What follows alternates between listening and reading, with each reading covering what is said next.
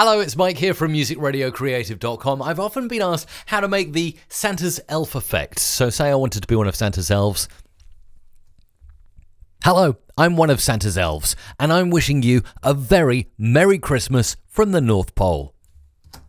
So there we go, I've done the voiceover. Now just go into effects and look for time and pitch, and you've got all kinds of different pitches here, but mainly what you'll want to use is the stretch and pitch process here, and there are many different ones, but just go for a little bit of raising the pitch and you'll suddenly get the effect here.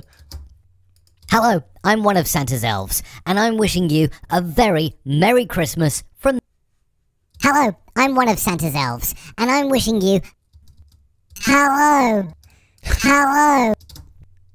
I'm one of Santa's elves, and I'm wishing you a very Merry Christmas from the North Pole.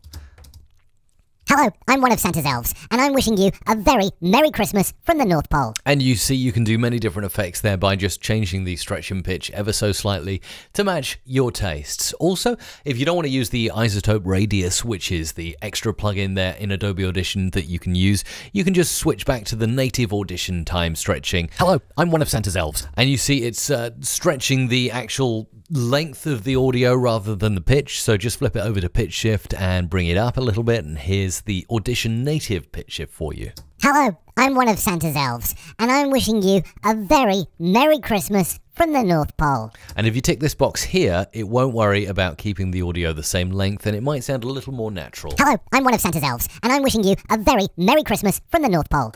And there you go. There is how to become one of Santa's elves.